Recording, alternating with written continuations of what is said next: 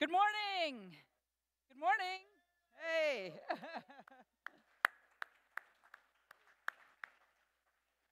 Is everybody having fun at DevNet Create? Yeah? Ready for day 2?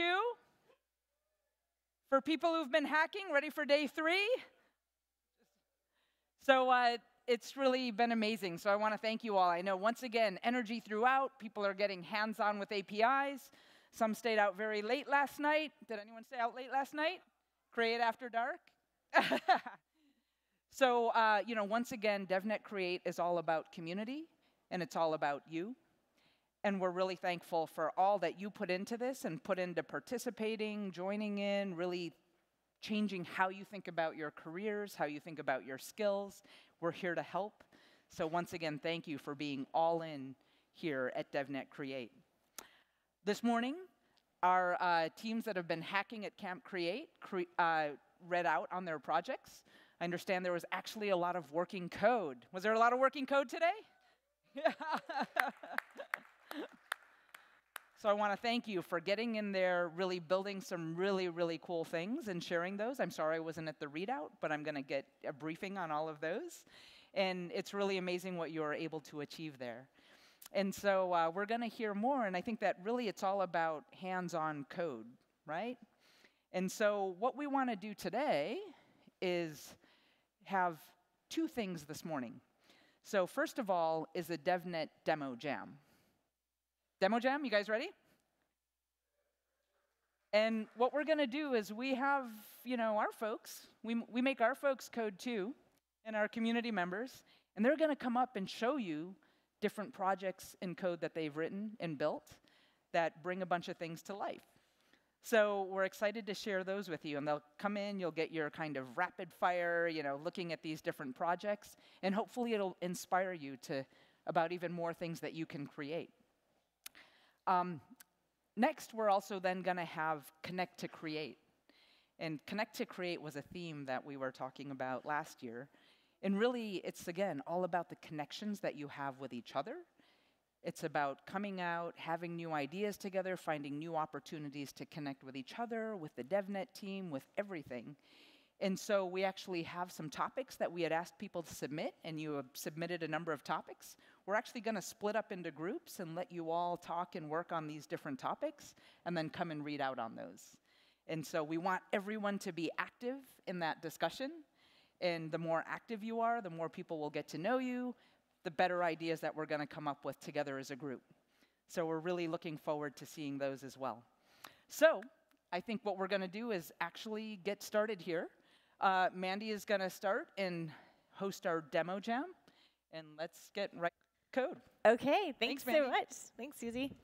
So like Susie was saying, today in this morning session, we really want to put the focus on community in giving you some inspiration for things that you can build, and also giving you a time to connect with everyone. Real quick, I just wanted to we have a team of people in DevNet, our developer advocates and our developer support team, who are primarily here to help you with your code, to help you answer questions. And I just wanted to bring them on stage for just 1 second so you can recognize all the faces and know that all these people are here to mentor you. So come on up, all the advocates, dev support. Fast, fast, fast. Come on.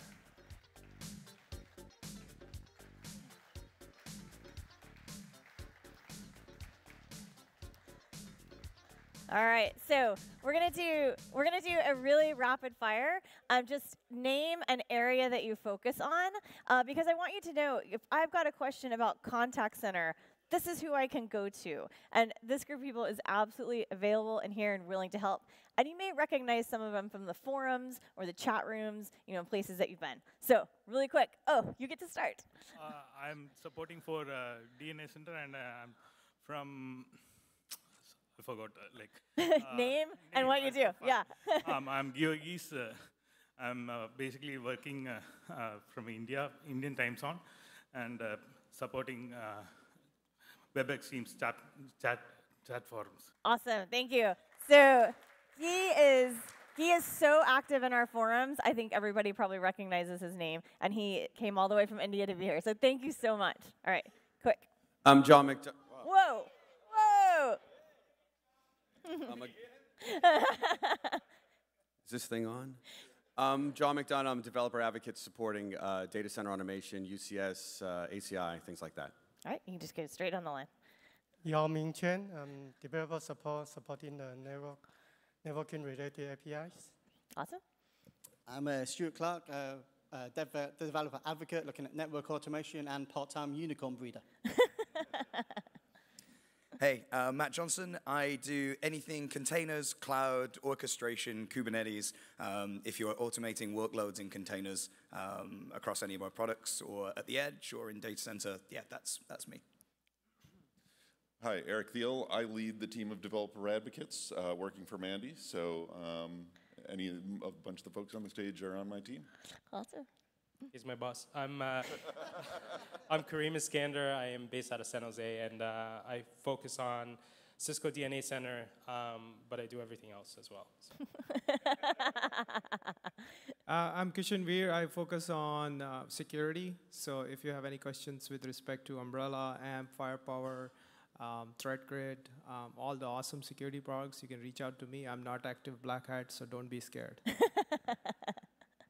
Hi, everybody. I'm Ann Gentle. I lead the content and support team for DevNet. And you can come to me with, if you see something, say something. So if there's anything on the website, anything in Learning Labs, please report it. We want to make everything better.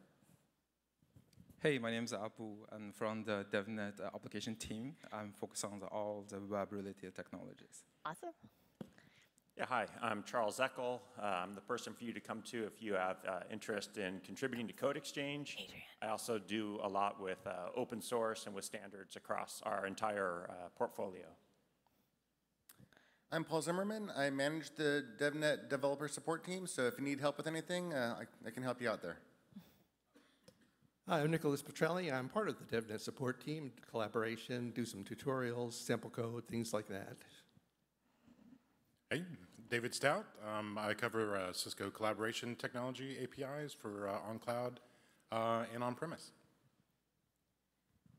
Hi, I'm Jock Reed. I cover all things IoT and also containerization and edge, just like Matt over here. Awesome. Hi, I'm Adrian Moharic, and I'm with Developer Experience. Hi, I'm Steve, and I'm a lot about collaboration APIs, and I also work on the API experience as a whole across all our products. Awesome. Thank you. And where's Denise? She's still working outside. She's outside. So Denise Kwan is another developer advocate, developer support. She focuses on contact center and finesse. And if you have any finesse questions, she is the go-to person. So thank you guys very much. Thanks for coming up.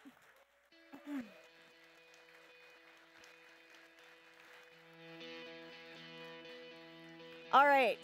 So I want to talk a minute about creativity, especially because we're out here at DevNet Create. So I love this quote. You can't use up creativity. The more you use, the more you have. And this is something that I deeply believe. And I also know, and we know as a DevNet community, that when you're building something new, when you are starting a project that's maybe just a personal side project, or even if it's something really big, a big transformation you're leading at work, a big new project, it takes lots of little sparks of inspiration, lots of inputs helps bring creativity. And so that is why today we are bringing you the DevNet Demo Jam. So this is our first DevNet Demo Jam, and we are going to be featuring a number of the advocates and people from the DevNet team, and we're going to just do some rapid-fire demos to help you charge you up with a lot of ideas about things that you might be able to do. And all the code that you're going to see is available in Code Exchange. So these are projects that you can then go find and try and build some things related yourself. All right, and we are just going to get started. We're going to start with Stev.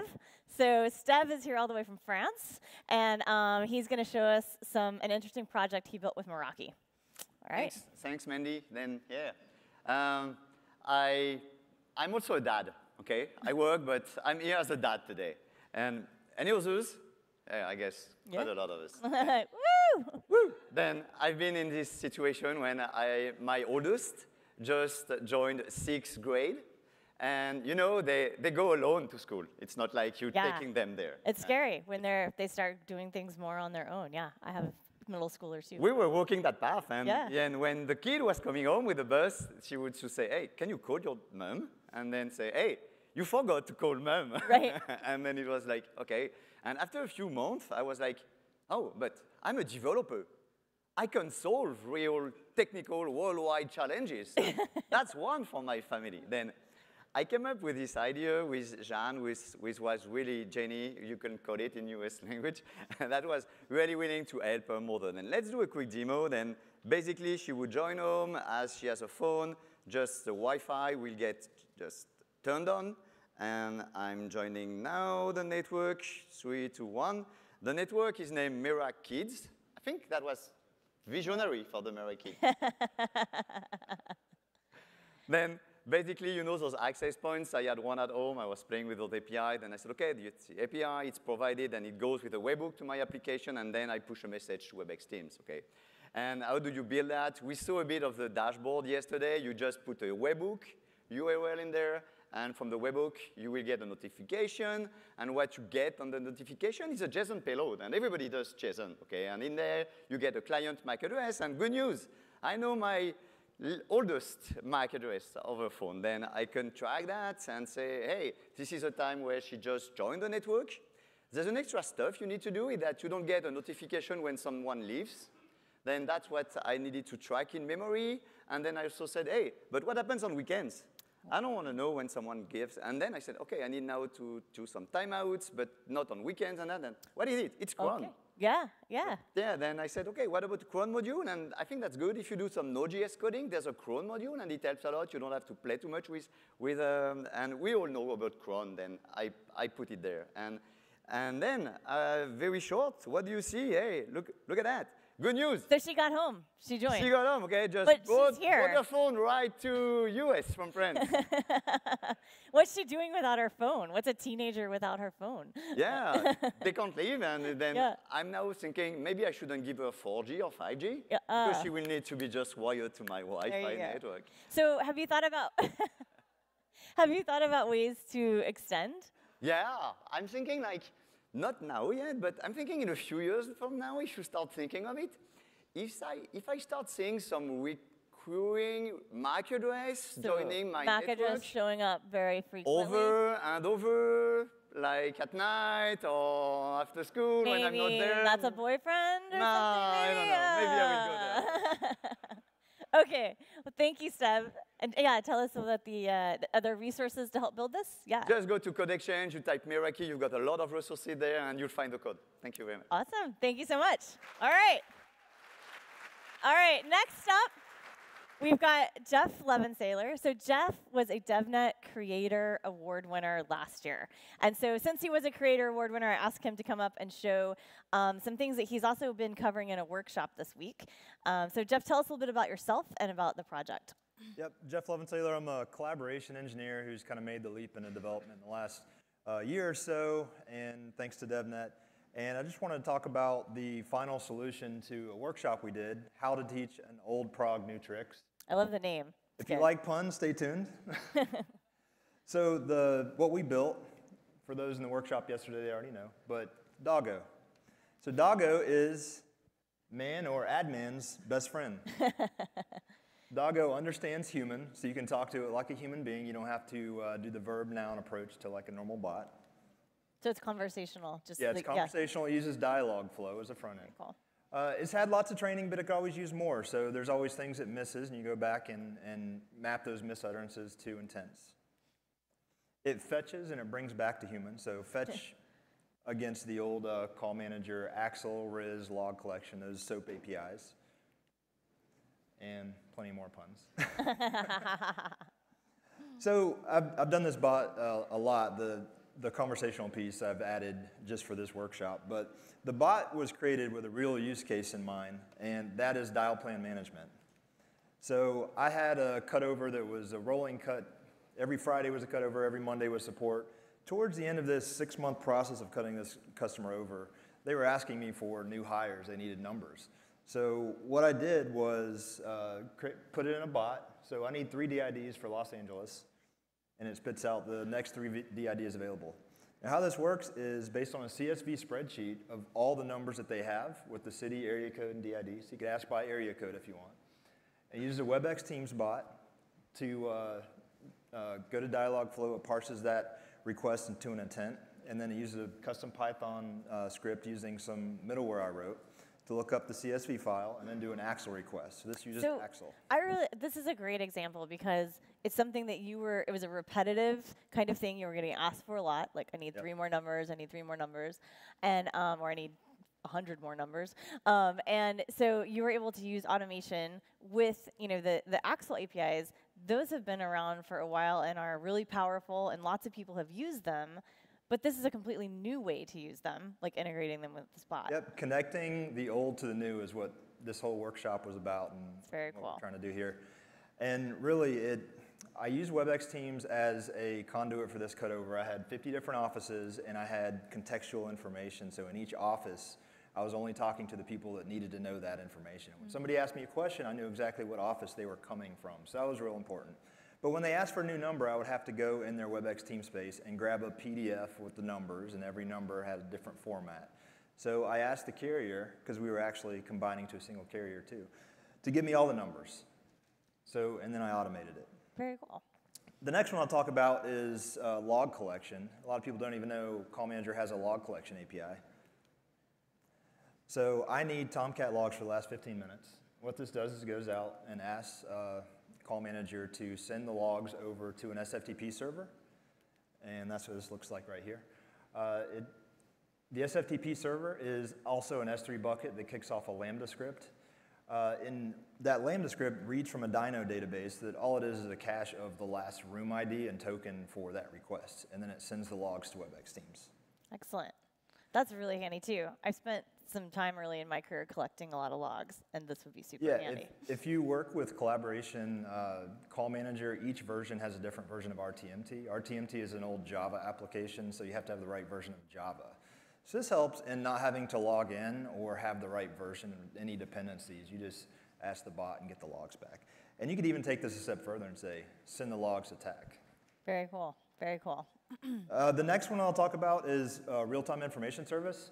So I need to know if a phone is registered. It'll go out and first it looks up for that username because we're not asking it for a number, we're asking it first and last name. It finds out from the phone number of that user, and then now it has the phone number. It does a Axel request for the phone, and then it uses Riz to actually go and see the last time that phone is registered.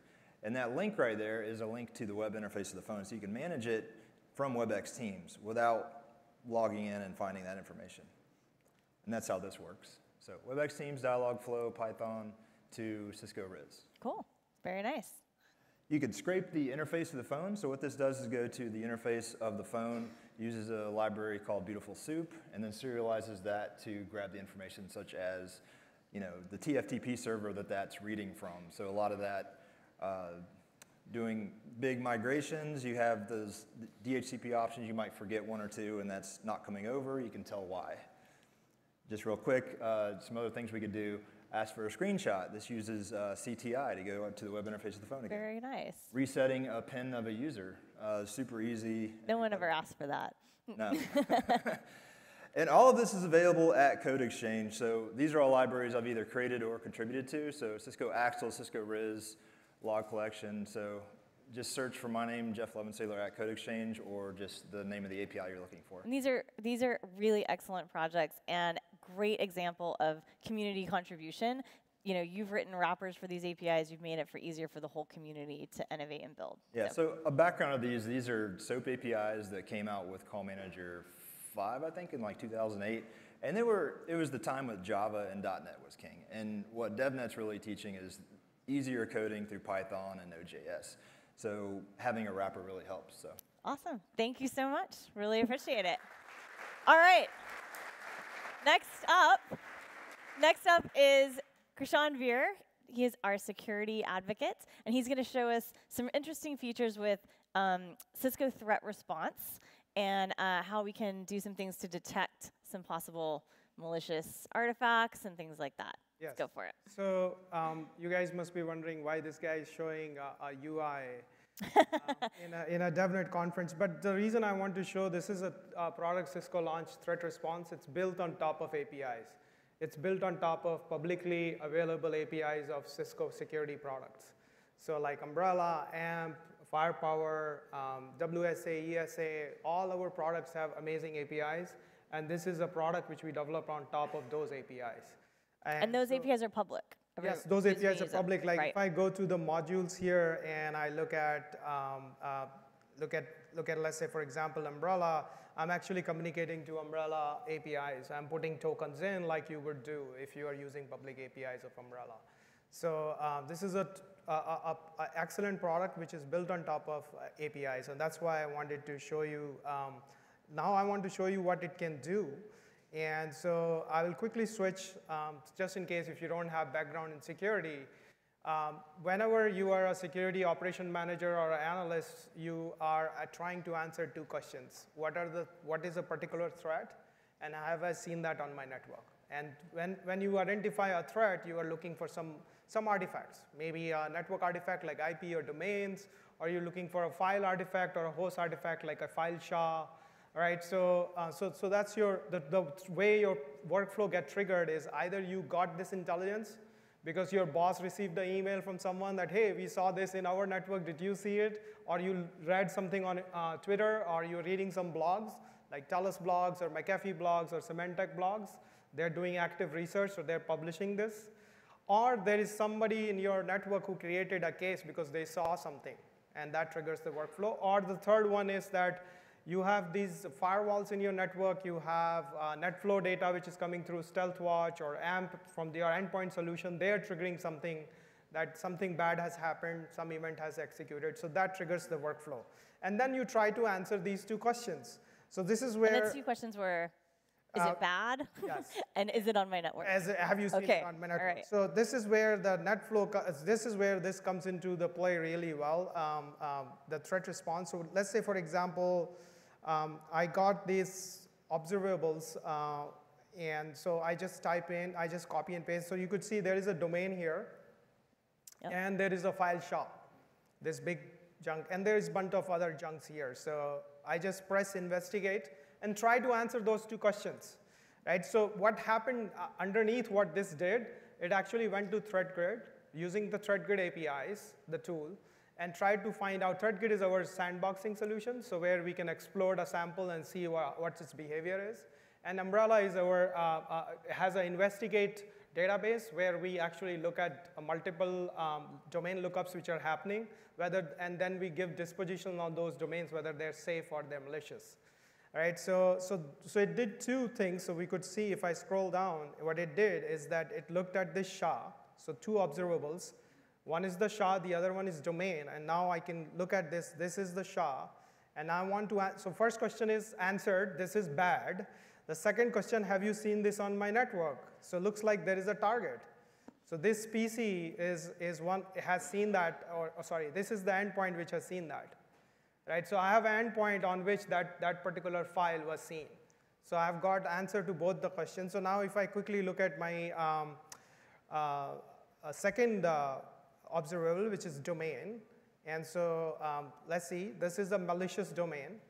And does anyone has seen it? Yes, there was a Cisco SC iPhone which has actually accessed this, right? So another thing which you can do from here is that, okay, I detected, I investigated, now can I do remediation?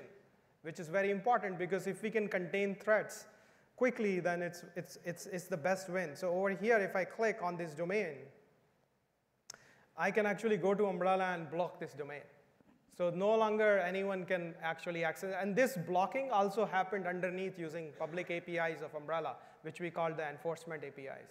So that's really cool. Yeah. At the beginning, you mentioned another way to find out about threats is through the research that Talos and other companies publish. Correct. So is there anything automated that we can do to bring in that research and then use it with this tool to investigate? Yeah, so great question, Mandy. So if you look at, this has full integration of casebooks, so you can create cases here, so which your analysts can actually look at. So one of the ways you can collect intelligence is reading these blogs. So the threat response product itself has its own APIs. So it's built on top of APIs. It also offers APIs to create this automation of workflow. So right now I have a simple script which I wrote which can actually go to a Talos blog and actually get observables from those blogs. So in last 1 month, whatever Talos has published, in terms of threats it's seeing. It always publishes in those blocks the observables like IPs, domains, or SHAs it has seen on there. So I'm going to just quickly execute this. So what this script is going to do, it's going to go get all those blogs in last 1 month, grab all the observables from them, create cases based on that, and actually notify the WebEx team room. Oh, nice. So if your team is collaborating, it will put there that, hey, I saw this, and I've created these cases. So let's see if it works. So it's currently reading. If it doesn't find any observables in a file, then it just doesn't create any cases. It just skips. So if I go to the WebEx Teams room, I should be able to now start seeing that the case is being created. Oh, nice. So as you could see, it just adds. And then if I go to my casebook over here and I refresh, so you will start seeing that cases will be created now. So I open the casebook.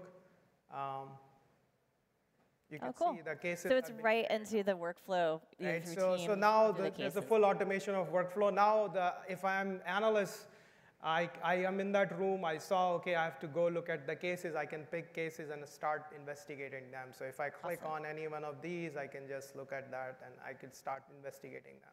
Fantastic. Thank you so much. Oh, really there is already a malicious domain. Oh. Awesome. All right. So next, thank you. So next I want to bring up Hank and Allison. And Hank and Allison are from our Sandbox team. Who uses the Sandbox? Anybody use the DevNet Sandbox? Oh, yeah. So if you don't know, the DevNet Sandbox are hosted free labs that you can reserve and get instantly hands-on with all of our DevNet platforms. So what's really cool is that we are actually using a lot of the automation techniques that we talk about in DevNet and a lot of the DevOps principles and programmability. We're using those to build the sandbox as well. And so I invited Hank and Allison up here to talk about some projects that are really live and part of building our sandbox right now, but also demonstrate some of these principles. So Hank, start us off. Thanks, Mandy. So I am working actively right now on a major project to update the way that we build and manage the network platform that runs all of the sandboxes that you're using. So we have a live network that runs in a real data center on real infrastructure with 70,000 plus users active every day. I can't just toy around with that network. My boss won't let me. So the first step I needed was a place to simulate that network so I could see what it looks like. And so I go back to a tried and true technology I talk a ton about, Viral. So I modeled the entire sandbox infrastructure, the WAN, the DMZ, the internal fabric, the firewalls, everything that makes up. It's been modeled in Viral. And then I've demoed before, but we've got our Viral CLI that allows me to interact with that live as it goes through and interact with it in a net DevOps fashion. Now the project that I'm going to really demo here is I want to take the information that's there and give me a foundation to have knowledge. And the first thing I learned as I started to apply net DevOps principles in the real world is we need a management system to know what's out there. And so NetBox is an open source DCIM and IPAM tool, data center infrastructure management, IP address management tool developed by the DigitalOcean folks. So fully open source, great tool for these pieces. But manually adding devices is time consuming and inaccurate. And so I built a tool using an open source project from Cisco called PyATS and Genie that allowed me to scan through that network simulation and then drive that data live into the NetBox solution that's there. So we're going to let it run for a bit. And if I just go back over here and refresh now, we'll see that we're already seeing data being generated automatically into the system. Cool. So while that's populating, so Hank, many of you may know, just made a shift in role. Hank's been an advocate for several years in DevNet, and he's moved to the Sandbox team. And I wanted you to talk a little bit about the focus and the approach that you're bringing to that. Yeah, absolutely. The reason that I made this switch and why I'm so excited about it is I've been talking about network automation for so long, for a couple of years with DevNet, and even a bit before that. But the questions I started getting was, this is great, Hank, in the lab, but how do I do this against a real network that has actual users where I can't just start toying around with code? So the idea in Sandbox was, well, we have a real network. How can I learn what does it take to take principles and apply it to a functional network? And then from our lessons internally, how do we skill up our team? How do we build systems that we can use and make scale go through, roll that information back out through events like DevNet Create, blogs, webinars, all those other pieces that go in. So continuing to give back through advocacy, but now wearing the hat of operations. And I do wear a hat of operations. My phone goes off, I have to call support, we have legitimate users that complain, I'm back in an ops role. Awesome. So oh yeah, so take we're a look probably at our, there. So if I go and refresh, so we've built up here, and if I go grab one of these switches here. So this didn't exist before. I learned through PyATS, we can see that it's an iOS VL2 system. We can see its primary IP address. And we can see all the interfaces that are on that device, where they're connected to, how it goes in. And what's nice is as my network changes, I can rerun this tool to update and keep my systems accurate as it goes through. Cool. Thank you very much. Excellent. So I'd like to introduce Allison. Allison is, I think, I'm pretty sure, the newest member of the DevNet team. She's been, welcome. She is, she joined about a month and a half ago, right? Yeah, a month and a half. So she is from Austin, as am I, and she is working on our application layer within the sandbox. So she's creating APIs and layers on top of our sandbox that we can use to make new offers and things like that. So show us what you're working on. Awesome. So yeah, as Mandy said, I'm the newest person, I think, at Sandbox. And so one of the things that I've been doing as I'm ramping up and like learning all the Cisco technology is going back and trying to automate some of the processes and applications that we already have in the back end on Sandbox. So what I have here, this is a video because I didn't want to actually like rip down and rebuild my entire prod server in a demo. It takes about 10 minutes anyways. But what I have here is a Terraform script as well as an Ansible script that will go out, provision a virtual machine, and do all the configurations I need to run a full stack application. So I have one command here, and this script just goes out and does everything. It's like magic. So I'm running Postgres, Redis, a Python application, Nginx, and then all the SSL and systemd server stuff. All of that is being done automatically for me. So I can just go and like get tea or something, and I come back, and I have a production server running. It's really awesome. Excellent.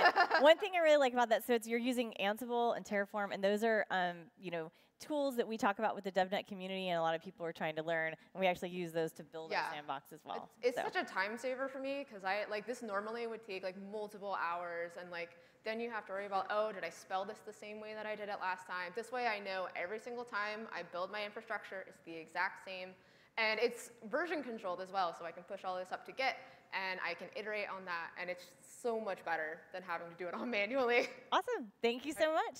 Appreciate it. All right. Thanks.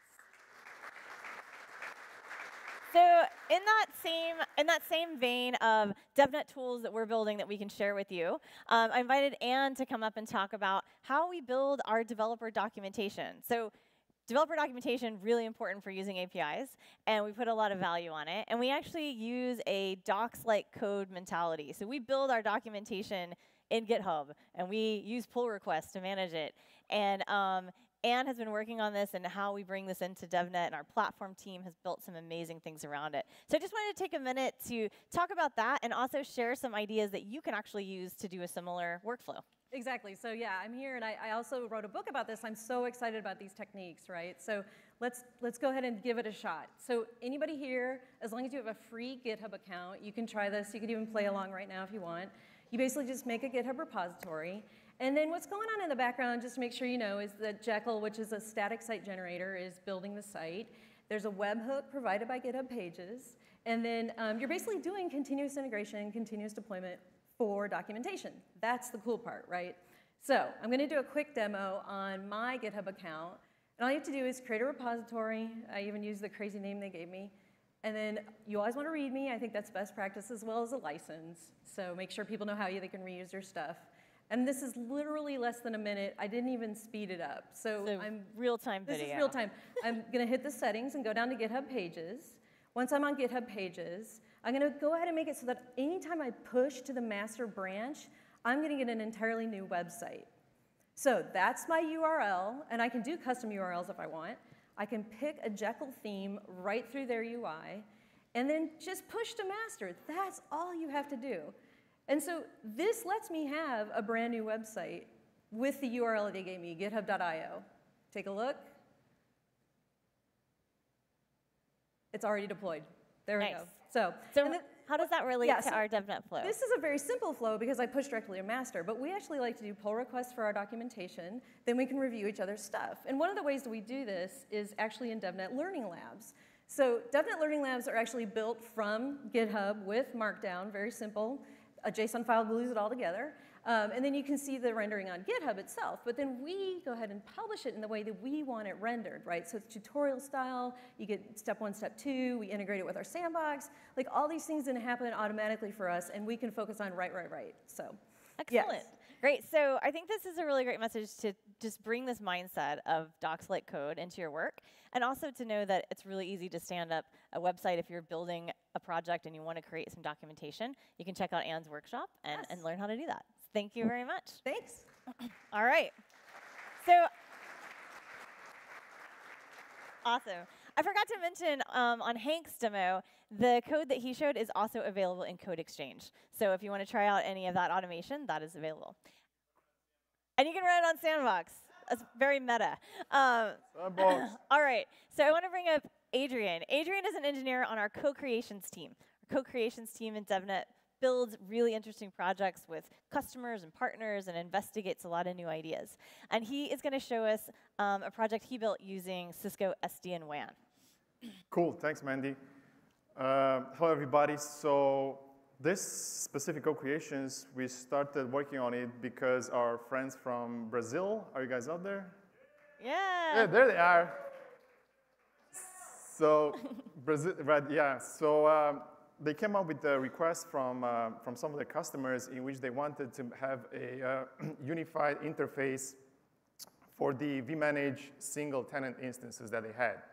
So for different reasons, they decided not to go with the multi-tenant solution from SD-WAN, but with single tenants. So currently, before this project, there was nothing out there for people that have single tenant instances of their SD-WAN fabrics to have one single view of all their tenants, right? So what we've done is we've built that based on the vManage REST APIs. We've built a simple application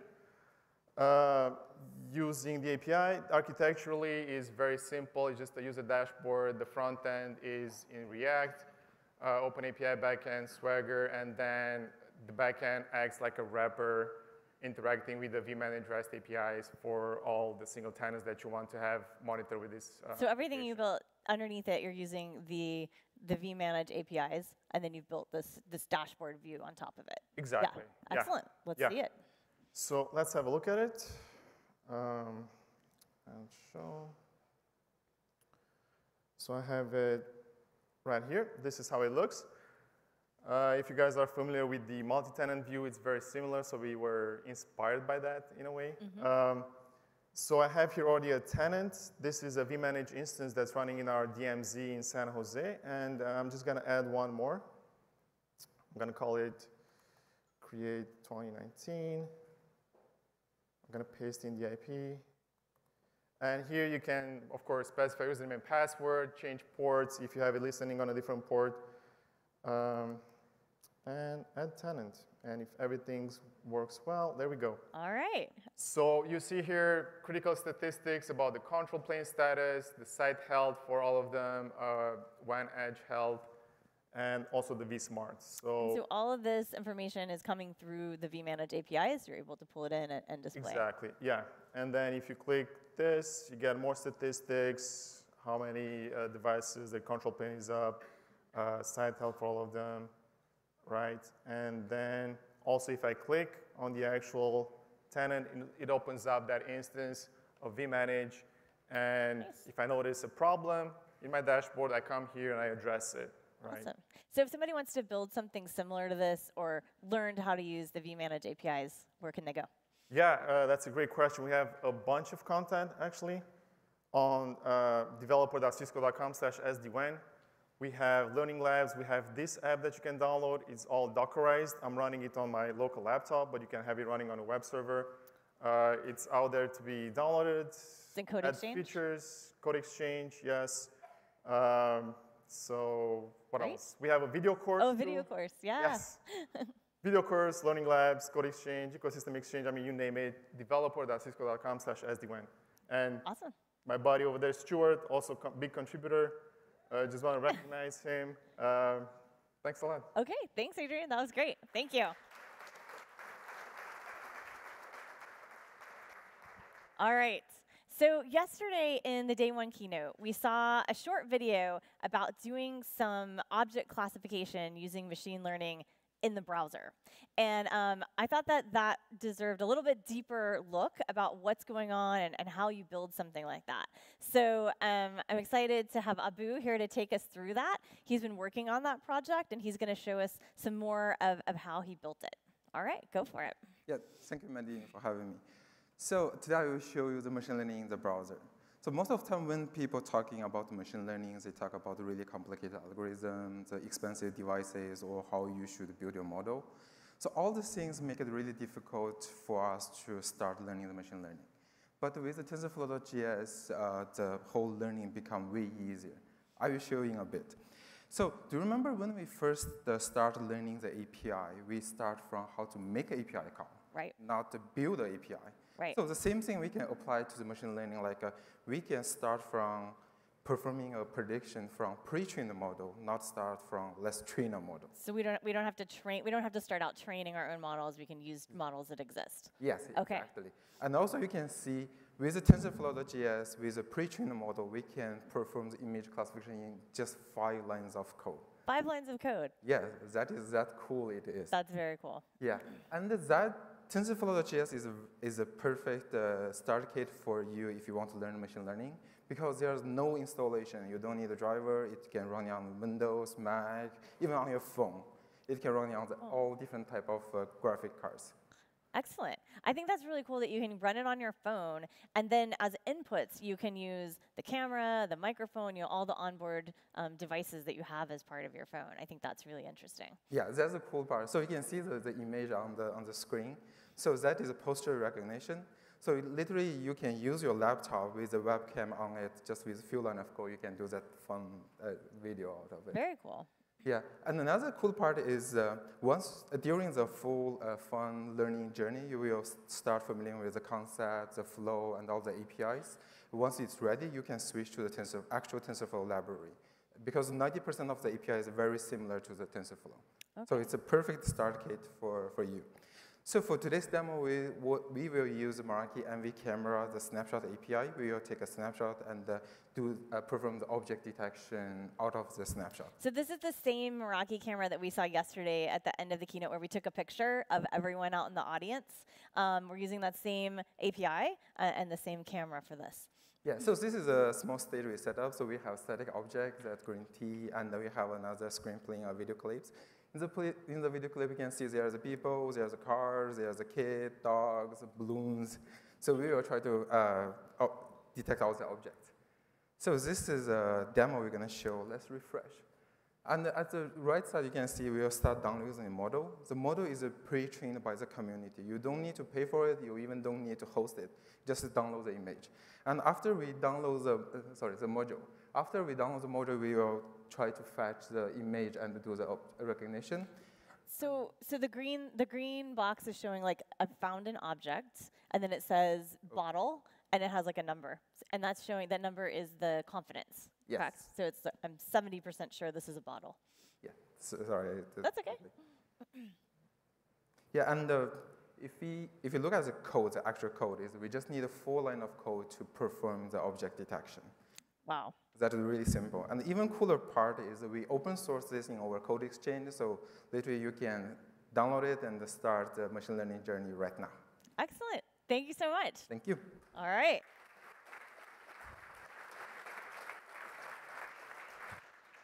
And last but not least, I'd like to welcome John McDonough to the stage. John is a developer advocate. He focuses on data center, automation, UCS. Let's see what you've built. All right, so I'll show you what I built. I built a VS Code to GitHub, to AWS, to Ansible, to UCS automation. So when I commit my Ansible playbook up to GitHub, it automatically applies it to my UCS. And so what I do in my playbook, we'll make a change. I'm just going to say these VLANs that are currently not there, we'll put them there, and I'll prove that they're not there. They're not there, all right?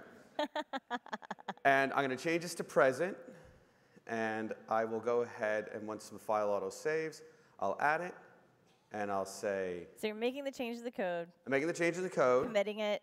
Committing pushing it to GitHub. Add VLANs, and I commit that. Always put a commit message. Always put a commit message, a meaningful commit message. And then I push it. And let's come over here and watch UCS Manager, and you'll see some VLANs get added super fast. Here comes number.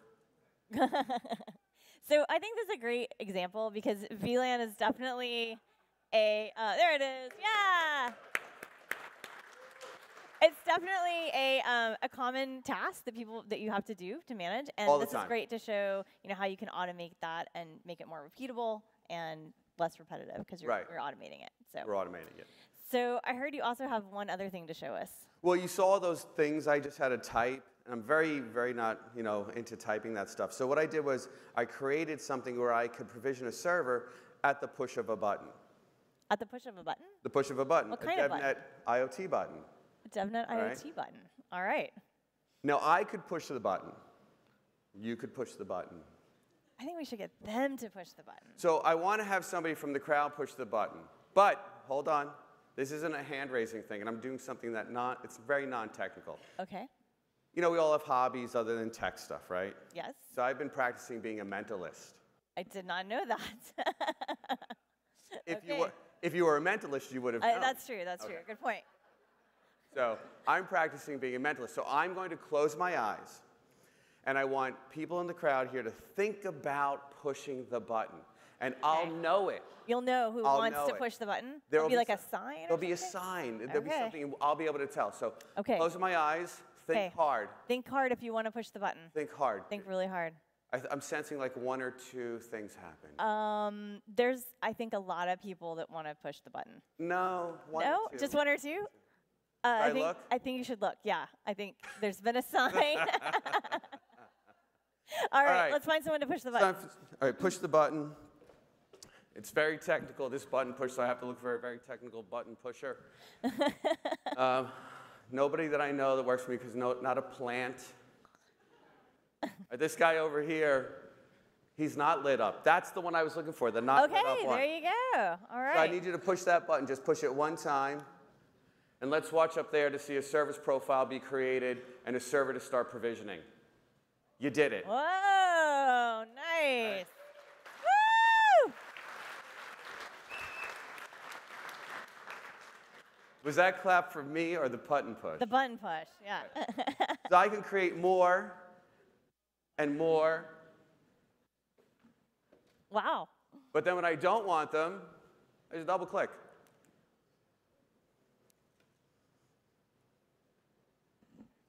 And they're gone. Wow, fantastic. Thank you very much. All right, I'd like to get everyone up. Oops. Thank you, everyone. If all the presenters come back to the stage really quick, really fast. And we have our demo jam music. Run, run, run. All right, just a big thank you to everyone. Oh, guys. And it's a lot of work to prepare these demos, and it takes a lot of courage to do an on-stage demo. So just thank you to everyone, and thank you. All right. All right, I'm going to turn it back over to Susie. Just for 1 second. Yeah, go for it. Okay, we have something new that we're adding into the schedule. We talked about we need more women in tech. There's some good women in tech, right? There's women out there. We need to get more in our workforce and everything like that. We actually have a couple of groups that have actually made an effort to get some women into their workforce and to bring some to DevNet Create. So let me see. Where's my Verizon woman? Come on stage. Come on.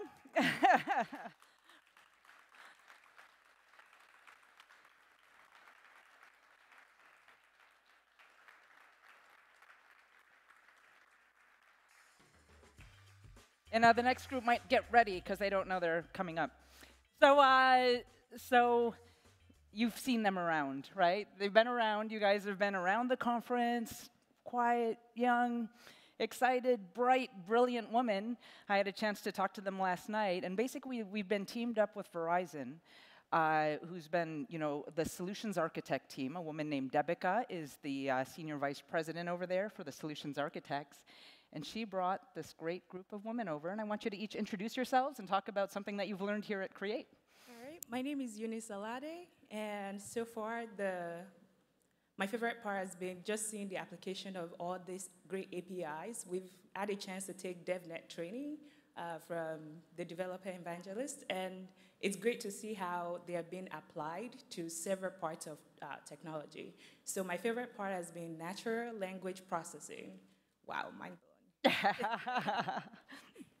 Hi, everyone. My name is Kat Gabe. I'm also on the Associate Solution Architect team. We're based in Cary, North Carolina.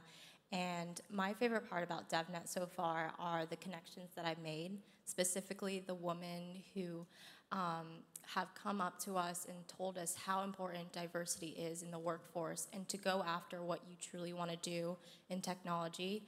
I also enjoyed the Wi-Fi 6 design thinking booth. So if you haven't stopped by there yesterday, now's your chance to go. Hello, everyone. My name is Jordan Maddox. My favorite part about DevNet so far has just been seeing all the applications of all these APIs that you guys are developing. I come from a software engineering background, so seeing all the potential applications of everything that we've been talking about yesterday and going on to today is just very exciting for me to see how far we can go into the future. Excellent. Hello, everyone. My name is Janine. I really have to say I really like this DevNet conference and seeing so many people so passionate about technology coming together.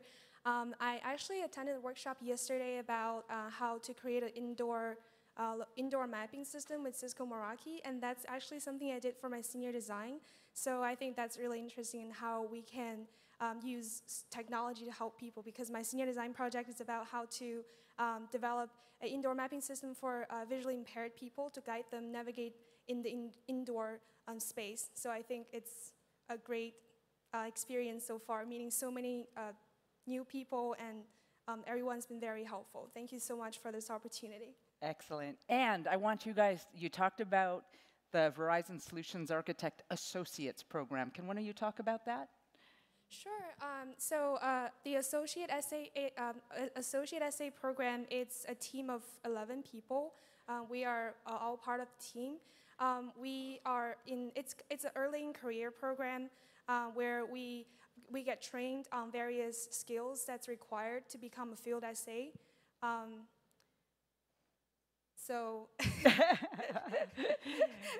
I think I personally have learned so much in this program, and I really appreciate people that the people in Verizon that put this program together for us to grow. Great. Thank you so much. Thank you. Great. Okay, and next up, are my Presidio women here? Yeah? Come on. They don't know they're coming up, so.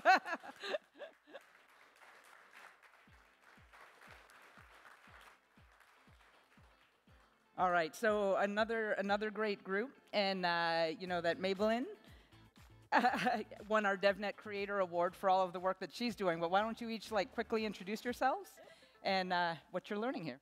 My name is Maybelline Pletchich. I'm an engineering manager for Presidio, and I'm just excited to be here. And I know you've seen me on stage enough, so I will let the rest of the group do the talking.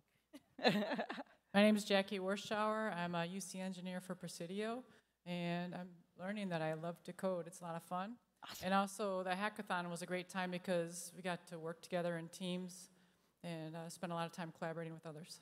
Excellent. My name is Kim Scott, and I'm an engineering manager for Presidio as well.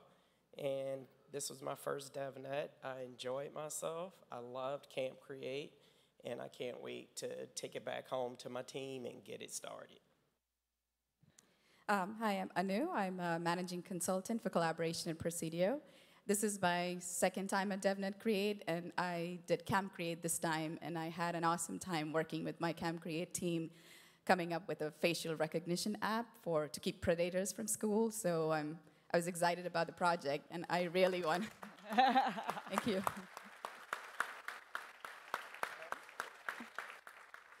Yeah, so we're really looking to scale that and make it a really big project. So I'm excited about that. Thank you. Thank you. And Maybelline, I'm not going to let you get off the hook. Why don't you tell them about the weekly coding that you're doing within Presidio? Oh, yeah. So I do 2 different weekly codings a week. So one is for the women study group. A lot of them are already attending here. I have a few that are sitting back there. The goal is to get them more comfortable, more confident. I know that it's very intimidating, especially for women. It's not easy. It takes a lot of bravery to stand out and step up and really just own it, right? It doesn't matter where you come from. You got to make it a fun experience. It's easier to learn more together, not by yourself, and that's what we're trying to promote. And the same thing what we do with the guys as well. We have the secure networks, we have data center collaboration teams. So Jeff has been an awesome mentor. I have Brad Haas, I have Paul Giblin. I have so many resources from mentors that are all men as well. So I'm very, very happy and very honored for all that support. Excellent. Thank you so much. Thanks.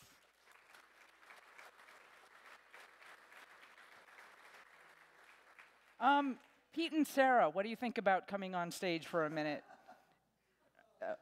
Come on. No, I didn't tell them in advance. So Pete has brought his daughter to DevNet Create. So why don't you talk a little bit about your journey? Sure. Thank you, Susie. So last year I was fortunate enough to take part in Camp Create. And when I got home, I was telling my kids about it. I have 5 daughters, actually. And Sarah here, she was really interested in it.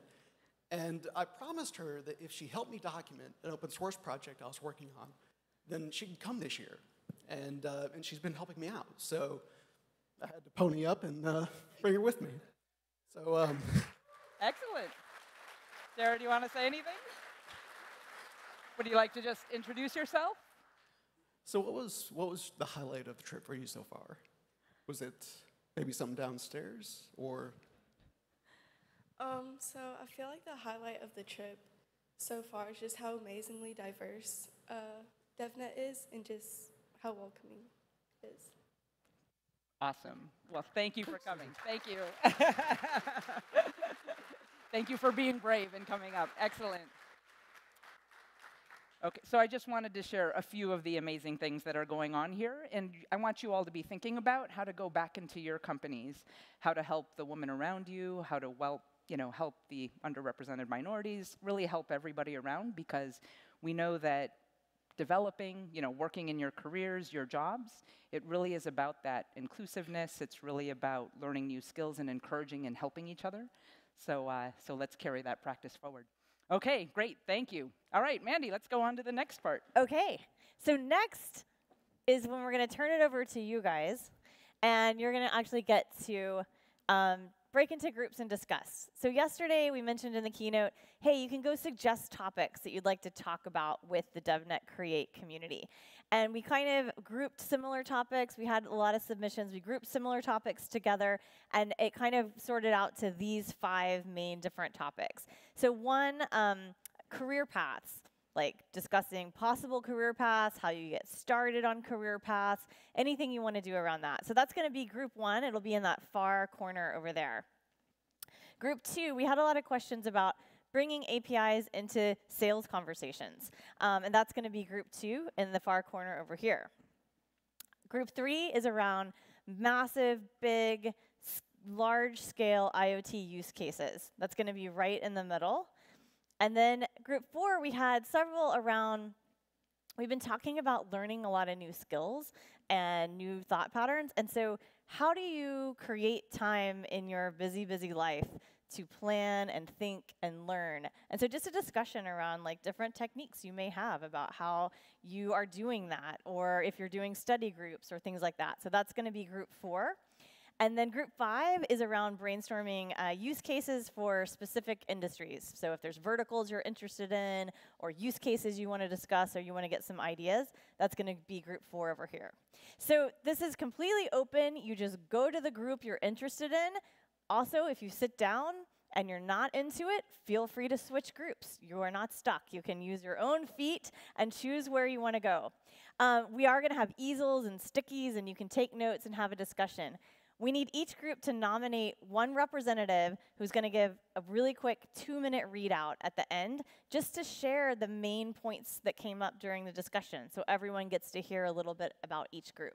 So we're going to put up a timer on the clock. We're going to spend 25 minutes in discussion and then come back and do those readouts. So find your person who wants to do the readout. At the end of the 25 minutes, we'll give a signal. Everybody come back together, and all those 5 people who will read out come towards the stage. All right? Enjoy. Have fun. Head to your corners. We'll leave this slide up so you guys can see where they are.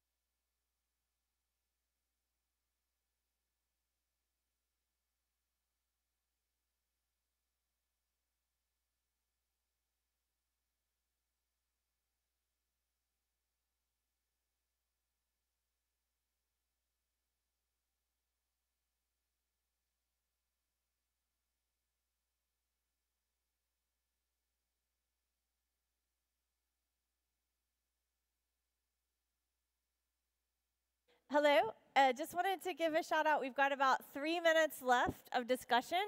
So start getting your representative ready, pulling together what you want to share. You've got about 3 minutes to finish up. All right? Thank you, guys.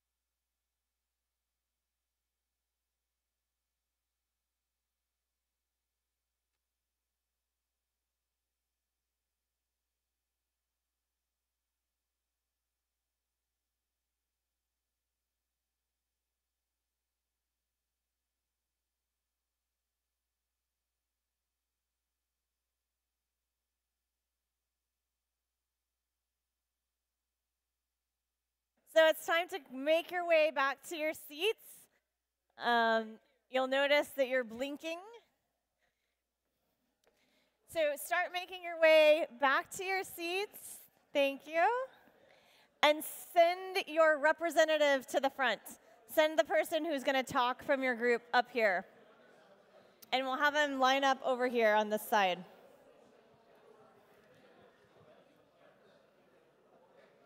All right.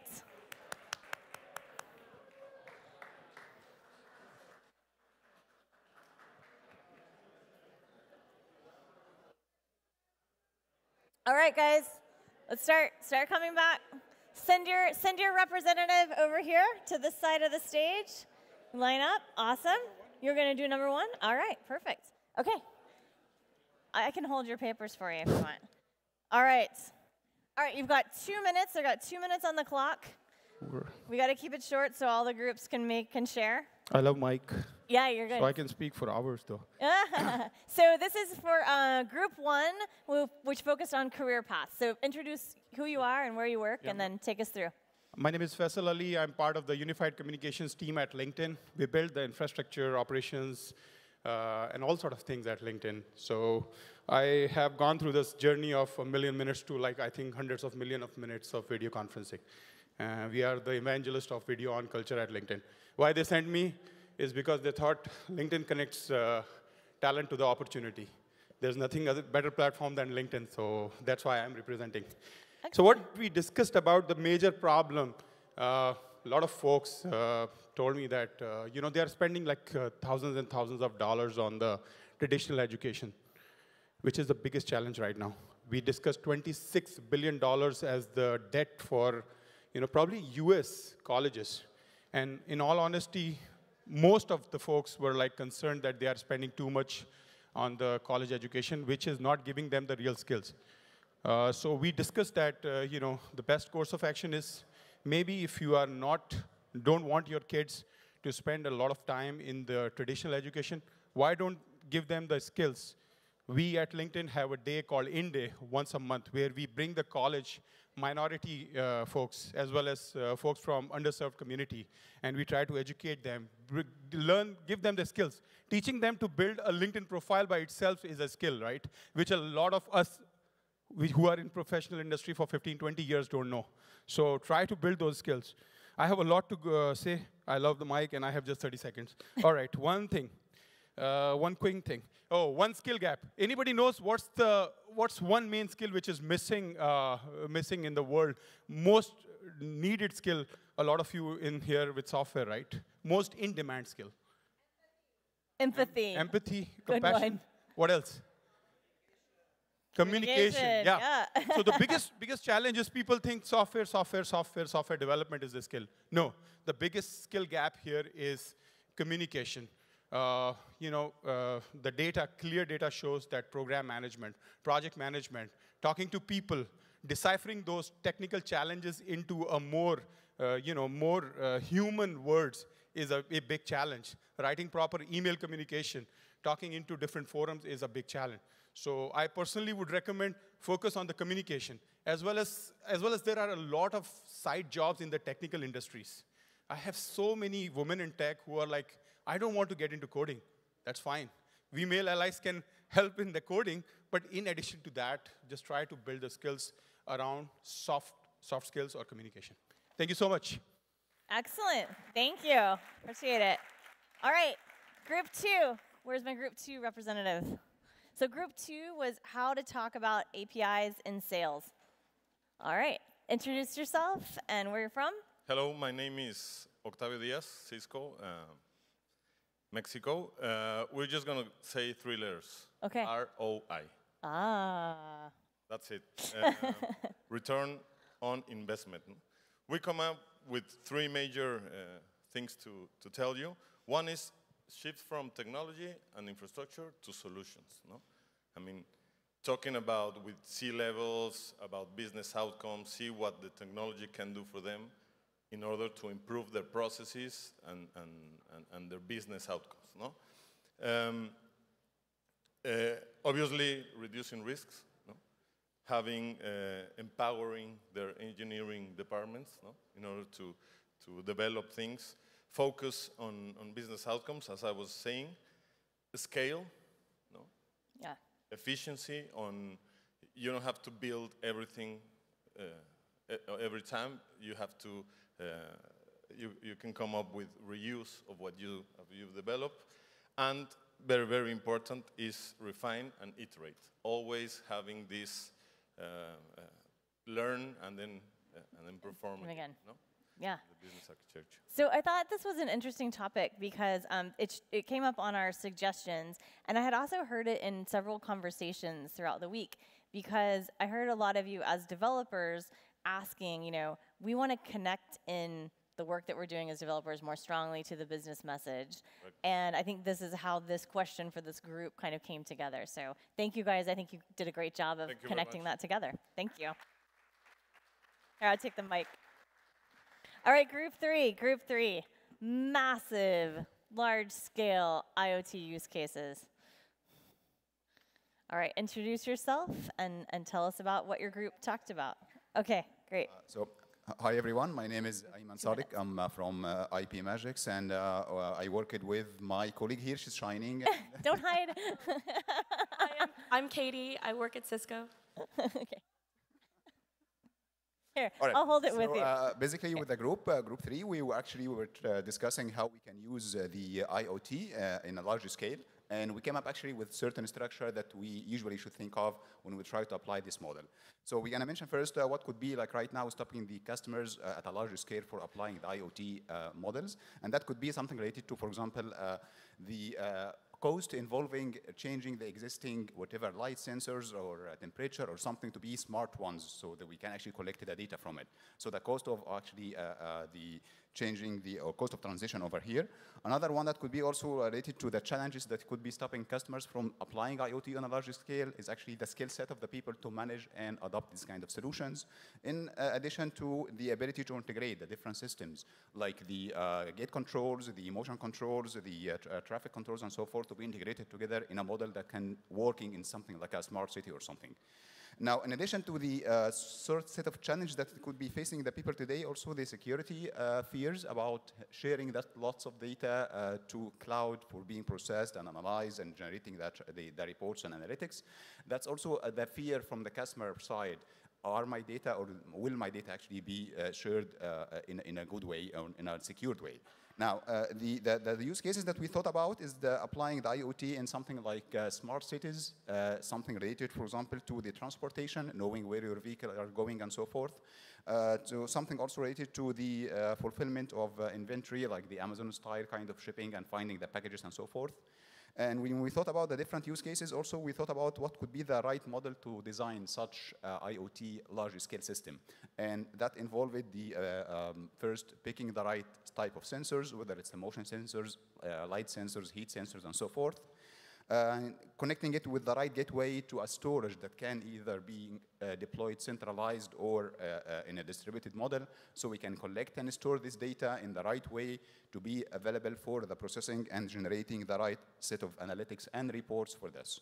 Now, all of this actually should be governed also by a security layer to make sure that the data that we are gathering is securely stored without being tampered or hacked or accessible by unauthorized persons.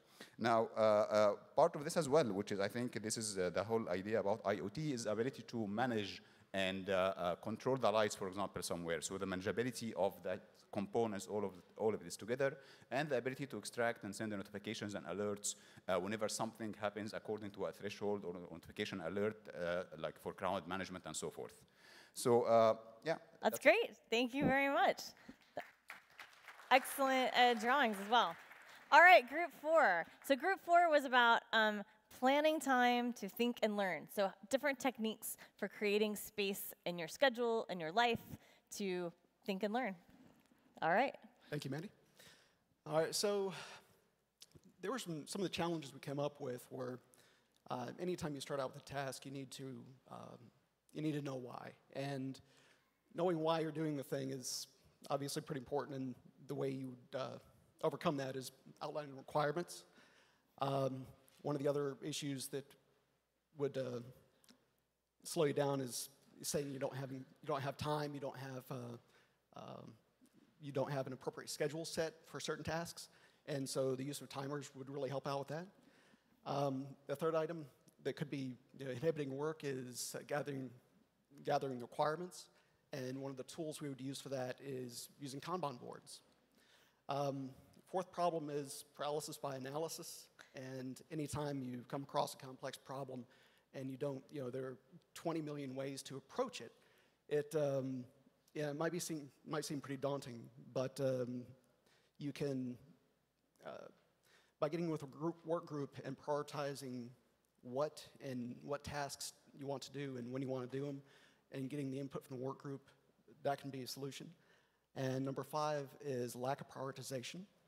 And along the same lines, it often helps to discuss with the team and figure out what the hot items are, what the items are that may be blocking the customer's deliveries to the customer's requirements.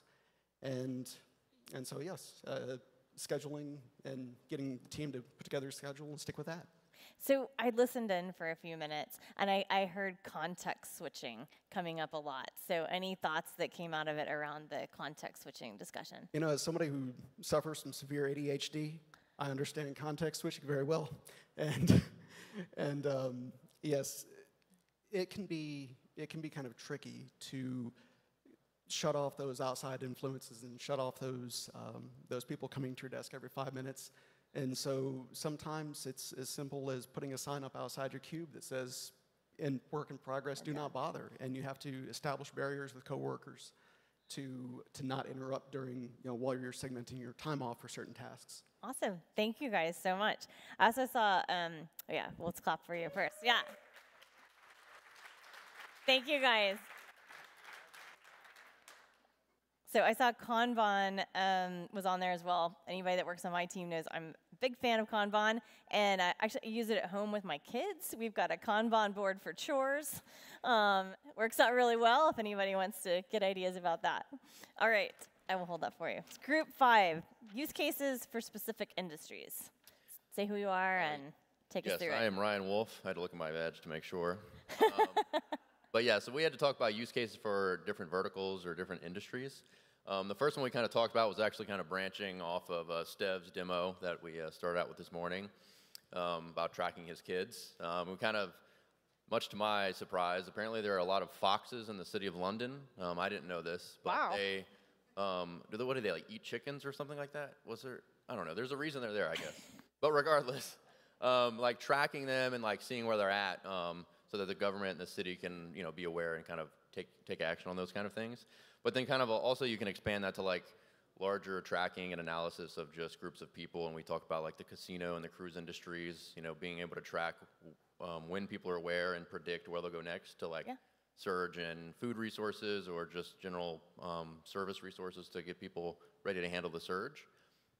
The next one was actually kind of talking about similar use cases for like pasta, the pasta workshop that's actually running, I think yesterday and today.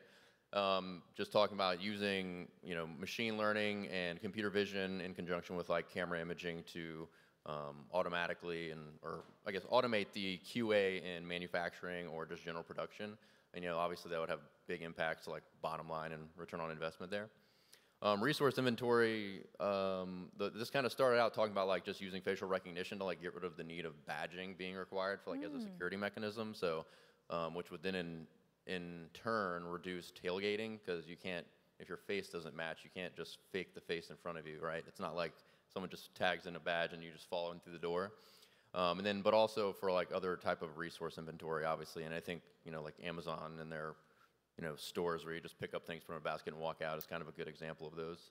And then the last one was with using kind of similar stuff with like the MapWise workshop that's going on outside as well, and talking about adding facial recognition or like voice recognition in order to help like people with disabilities be able to navigate or just generally traverse through certain environments and things like that as well. Cool. Thank you very much. Appreciate it. All right. So what did you guys think about the discussion format? Did you guys like that? Do you have good discussions? Yeah? That was good? Okay, so we will continue to find ways to incorporate that in, and we would definitely want to give you that time to spend with the community on topics that you bring to discuss. All right, so we're going to finish up. Today we've got more tech talks going on, more lightning demos, more workshops. A lot of the workshops are repeated today, so if you missed one yesterday, you might be able to catch it again today. We have 3 new food trucks for lunch, so check that out. And then remember to come back here and reconnect for closing. We've got the fun prizes and also an opportunity to give some feedback and talk with the community some more. So we'll see you back here this afternoon. Thank you very much. Oh, what's that? Oh, last minute. For the 5 people who presented the use cases, please go to the registration desk. We have a special prize for you. Oh, thank you very much. Thank you. Excellent. Nice.